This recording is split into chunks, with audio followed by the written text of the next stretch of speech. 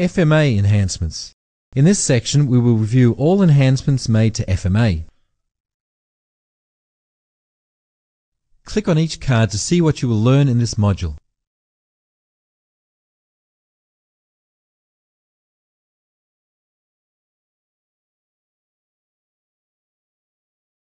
Localhost cache is an important and welcome new feature in the XenApp and XenDesktop 7.12 release. It brings superior resiliency over any previous XenApp XenDesktop versions and closes one of the major feature gaps that existed between IMA-based XenApp and FMA-based XenApp XenDesktop. Click on each of the cards to find out what you will learn in this lesson.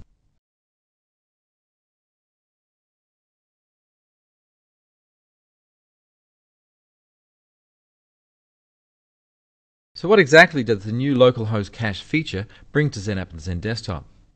Localhost cache, or LHC, allows connection brokering operations to continue when normal operations are interrupted due to loss of connection with the site database.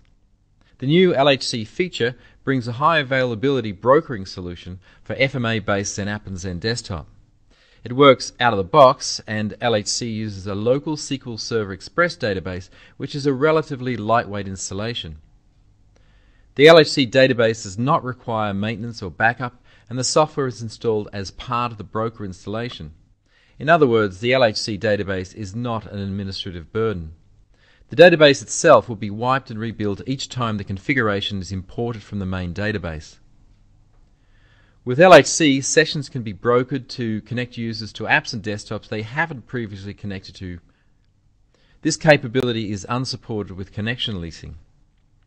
Using the same brokering logic as when connections to the site database is up, LHC also provides a more robust, high availability solution than connection leasing. In a Citrix cloud deployment, LHC can handle cloud-based delivery controller outages, and that can happen in a number of different ways, not just due to an internet connection outage. So any disruption to the cloud-based delivery controller will mean a switch to the LHC local solution that doesn't depend on the cloud control plane. Why is LHC needed? Well, on premise, the central database is a single point of failure for FMA-based XenApp and XenDesktop. You can have high availability databases, but they are challenging to maintain and they are expensive. And despite having a fault-tolerant SQL Server deployment, network issues and interruptions still may result in users not being able to connect to their applications or desktops. And if the connection to the cloud control plane is lost, then this means the connection to the delivery controller, the site database, and the ability to broker new connections is also lost. So why is LHC the preferred high availability solution for XenApp and XenDesktop environments? Connection leasing was a partial solution to disrupted site database connections in previous XenApp and XenDesktop releases since 7.6, but is quite limited in its functionality and comes with a number of caveats and restrictions. As an example, under connection leasing, if a user had previously connected to Outlook and the site database becomes unavailable, the user could still connect to Outlook due to their connection lease, but not to an app or desktop that they hadn't previously connected to. Connection leasing is not supported in the cloud. Lease propagation only happens on delivery controllers, and so becomes unviable when the connection to the cloud is lost.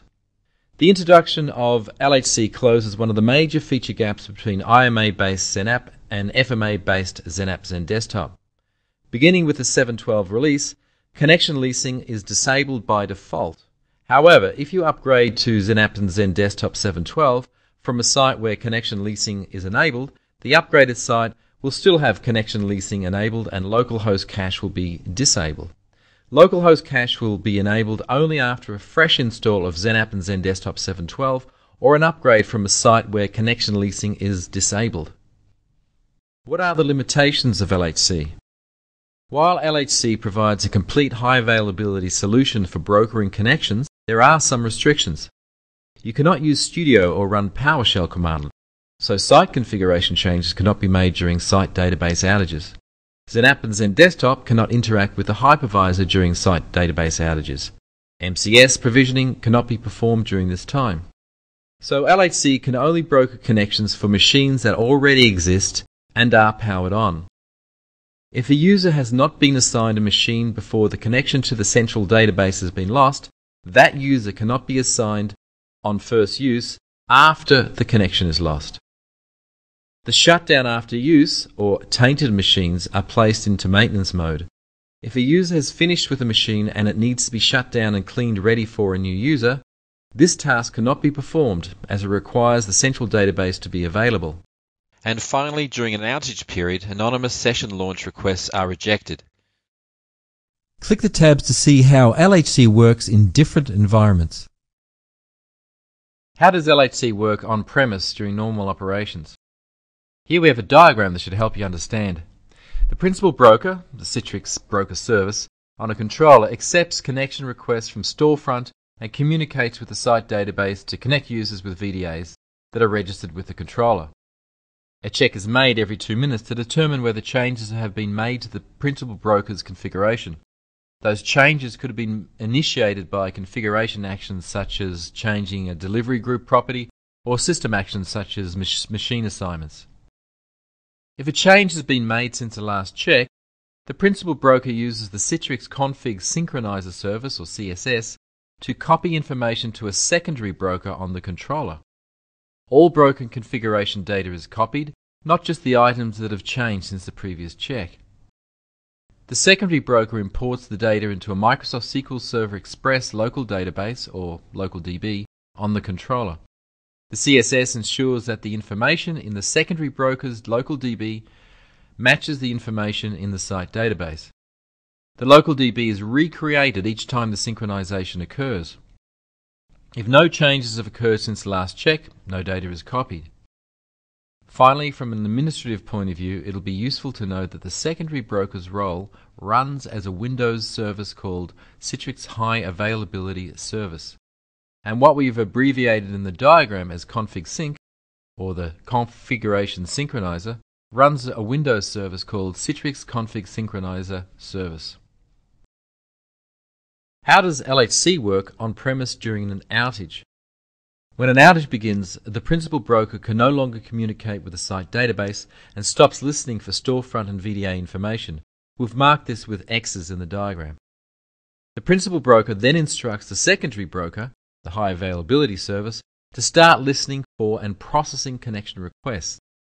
This is marked with a red dashed line in the diagram. When the outage begins, the secondary broker has no current VDA registration data, but as soon as the VDA communicates with it, a re-registration process is triggered. During that process, the secondary broker also gets current session information about that VDA. While the secondary broker is handling connections, the principal broker continues to monitor the connection to the site database.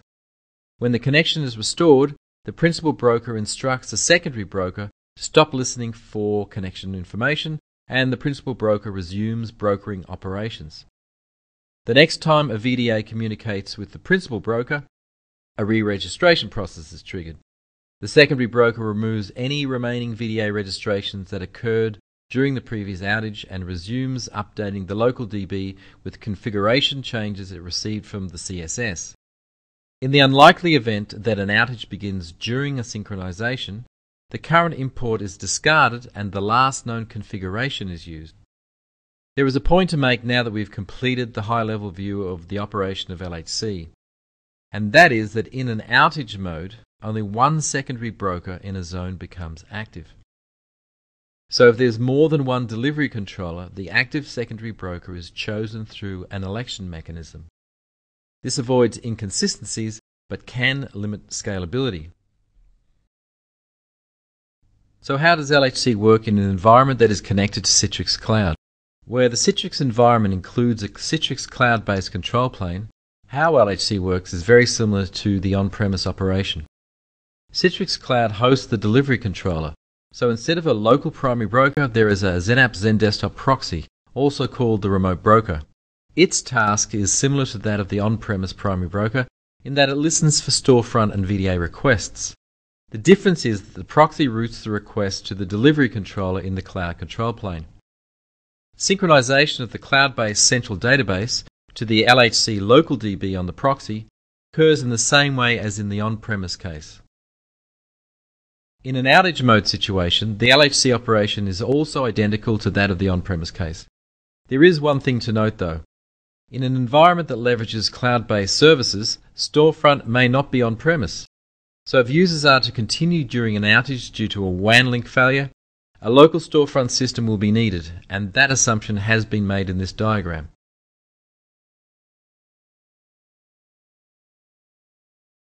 Click the tabs to see how to troubleshoot. How can we troubleshoot configuration synchronization by checking Windows event logs? Configuration synchronization changes occur when the LHC local DB is updated from the central site database. If there has not been a need for configuration change, then no events are logged by the Citrix config sync service, or CSS, on the secondary broker. If the CSS receives a configuration change, it logs event ID 503. If the local DB was then successfully updated, it logs event ID 504. If the update fails, it logs event 505.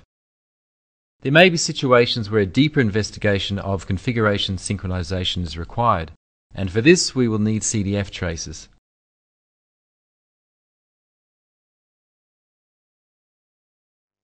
Select the images below for more information. How can we troubleshoot configuration synchronization by analyzing CDF traces? The CSS logs to CDF under the module name config sync server. So look for errors in this module because it can provide additional details about the possible cause. Configuration synchronization is performed by Citrix SDK calls. Synchronization reports that log the sequential SDK calls can be generated and written to HTML format, and here we see how to enable this. Be aware that synchronization reports should only be enabled while generating the data for analysis.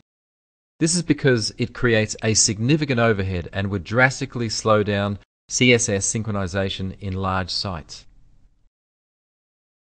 Click the tabs to see how to troubleshoot during outages. How can we troubleshoot LHC during outages by checking Windows event logs? During outages, we may need to prove that the secondary broker has taken over the brokering role from the primary. The Citrix High Availability Service, the LHC service, is installed by default on a XenApp XenDesktop delivery controller.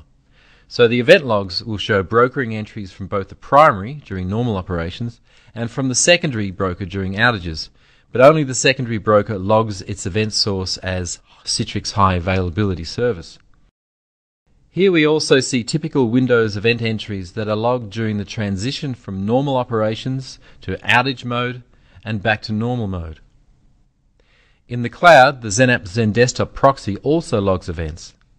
You'll be able to see whether the proxy, as a secondary broker, is currently brokering or whether the delivery controller in the Citrix cloud-based control plane is brokering, and why. How can we troubleshoot LHC during outages by analyzing CDF traces? Because primary and secondary brokers share the same brokering logic, use the process ID to distinguish between their respective roles in a CDF trace. Since the LHC does more than just taking over the brokering role from the primary broker, there are other tasks that can be identified in CDF traces. For instance, secondary controller elections taking place, who's winning them, whether the secondary broker has been asked to take over, whether it succeeded or not, and whether any errors were thrown. Include the new Broker LHS module in CDF tracing to provide additional detail. Please refer to the local host cache document in the Additional Resources pane for a more complete understanding of the new local host cache feature, including design considerations and requirements.